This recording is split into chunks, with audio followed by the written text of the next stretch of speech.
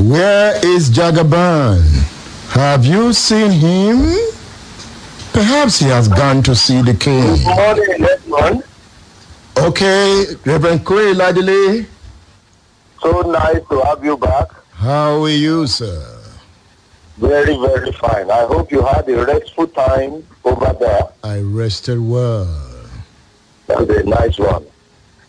I'm waiting for election to be over before I take my own vacation.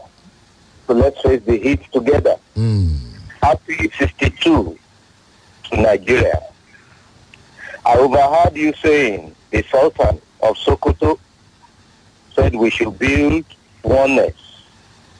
Yes, we should. But how is the question? Let me briefly define that. The O of oneness, we must overcome tribal and religious rancors. The N of oneness, a new Nigeria is desirable. The E of oneness, every Nigeria should be involved in promoting that new Nigeria.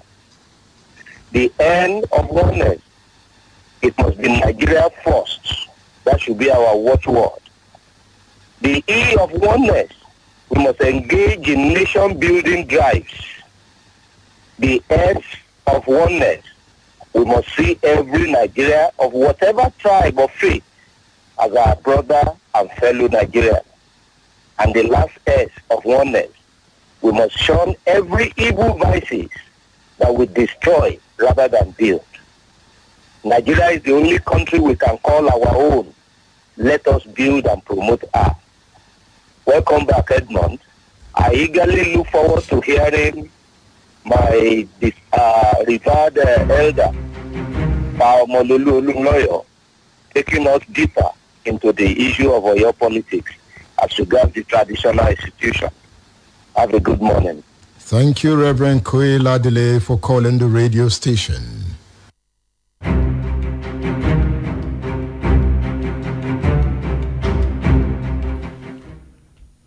Mofehintoluwa Koye-Ladele, the last son of Koye-Ladele, is on State Affairs.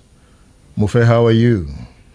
Good morning, Oyo State. Good morning, Nigeria. I am fine. I am Mofehintoluwa Koye-Ladele, the son of Reverend Koye-Ladele.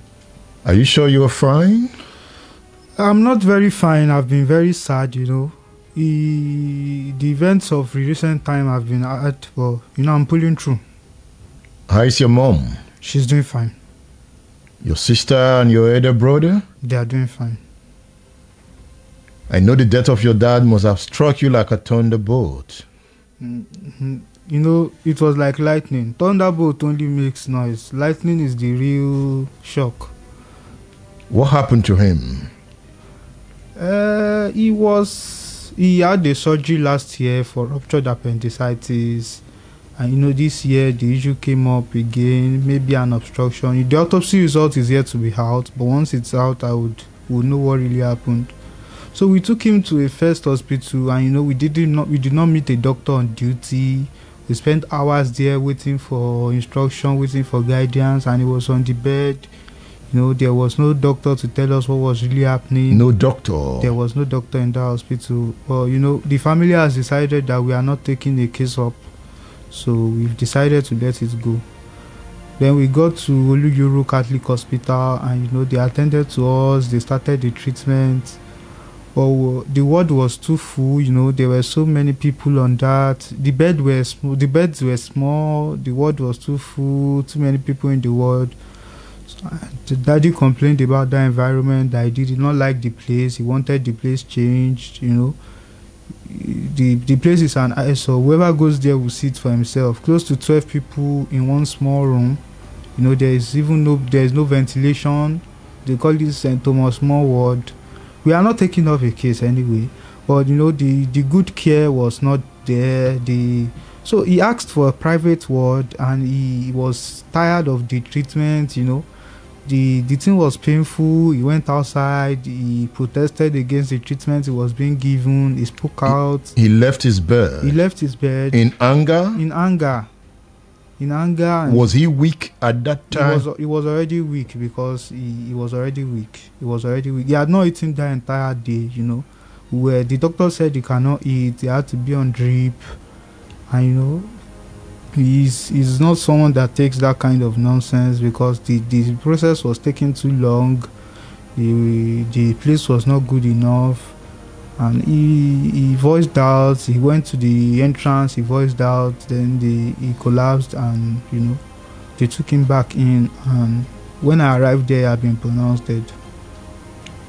In anger, he left his bed. He wanted better treatment. He wanted better treatment. While he was protesting, he collapsed. While he was protesting, he collapsed. That was what happened. That was what happened. So, Koye protested for a good Nigeria. He died protesting. He died protesting. Died protesting. The program is State Affairs. You are a writer, and I've read some of your writings. Thank you. You know, your father contributed to radio programs for years, fighting for a new Nigeria. Did Nigeria serve him well? You know, my father has been someone that is very passionate about good government. You know, there was a day he told me that in the United Kingdom, these trees have database. If you look at trees on the road, you know, they have database of when that tree was planted, the problem that tree has, you know, the place that tree is. That's how much they take care of. That's how much they take cognizance into data and facts. But in Nigeria, you don't have that type of thing. You know, he spoke about when he was in Dubai and his tab got stolen and he thought that was the end, and they were able to check the CCTV and they found it for him. And he has seen better governance elsewhere, and he wants that in Nigeria too. All his life, he supported the Unity Party of Nigeria, UPN. He supported Awolowo.